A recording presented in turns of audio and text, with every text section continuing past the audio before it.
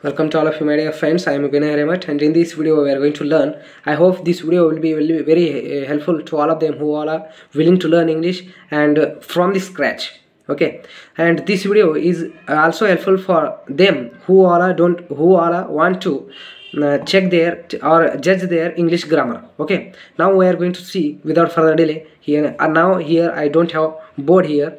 If I could have, perhaps this video will be very interactive and explain descriptive, but it is not like that. Here orally I have to explain the examples, so please listen to me carefully. Sorry for that, I am begging pardon in front of you all. Thank you so much for listening to me carefully. Thank you, and watch it till the end.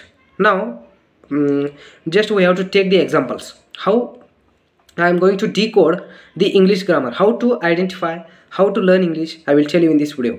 Okay, if you take any one example of English, okay, I will tell you. Okay, 1 second. As you can take the example, Vinay is going to college. Okay, Vinay is going to college. It is a sentence of English, and it is according to grammar. Okay, first we have to check the grammar at least. Okay, means in what tense it is. This is in continuous tense, present continuous tense. How to identify? If you know the structure of a present continuous tense, then you will identify easily. Okay, how? Subject plus ing plus ing plus object. This is the present continuous tense structure of English grammar. Okay, and the and make sure that in which sentence it is.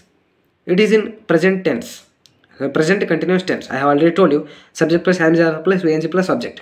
Here Vinay is going to college. It is according to the present continuous tense. Now we have to know the meaning of that sentence. If you know, then you can use it in your day-to-day life, and you have to pronounce. You should have to learn English thoroughly. I mean, you will learn English thoroughly by this way. This way you will improve. This is my strategy. I don't have to disclose, but my more friends, all the friends are asking me to prepare video about it, so that is why I am making. Okay, now Vinay is going to college. Vinay college ge hoguತ್ತಿದ್ದಾನೆ. Continuous means what? Continuous tense I have announced. Continuous tense means what? The work, when the work is in progress, when the work will be in progress, you have to decide that is in present continuous tense, not in present. I mean, it is not completed yet, and we are not going to start yet. We have already started, but this work is in progress but not yet completed. That's we call the work is in progress. At that time we have to call it as continuous tense, and it is in present continuous tense because is there. Okay, I hope you got it. In Kannada also I have meaning told you, and I will paste the examples in the last. I have segregated. I have I have made the decode of English grammar according to the tenses. What I am going to tell you, I will paste. You can check. Okay. Now Vinay is going to college. Now Vinay means what? You have to check. Vinay is in this sentence it is working as a object or as a subject, and the college is the object. Okay. And here apart from it, what is the work of the word Vinay? Vinay is proper noun. Okay, proper noun. The exact name of the person, exact name of the people, the thing or animal, that's you call the proper noun. Now apart from it, Vinay means what? Humble. Okay, that's all. Another is auxiliary verb is there.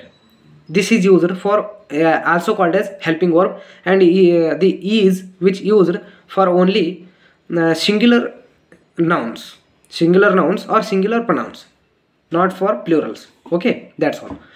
Is which situated in present tense. This is the present auxiliary. Okay, that's all. Now moving on to the another. Vinay is going. Going is go is the main verb, and we added ing to it to show the progress. Okay, the continuous tense, that's we call so that is why this is according to the English grammar present continuous tense. Going to is what? To is the preposition here which shows the direction. Okay, now college is an object.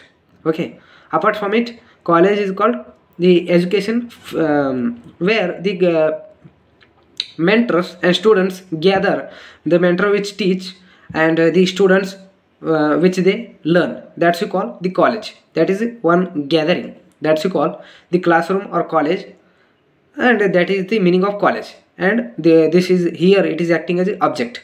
I hope you cleared about it. Thank you so much, and I will paste the examples in the last. Thank you so much for listening me carefully. Thank you.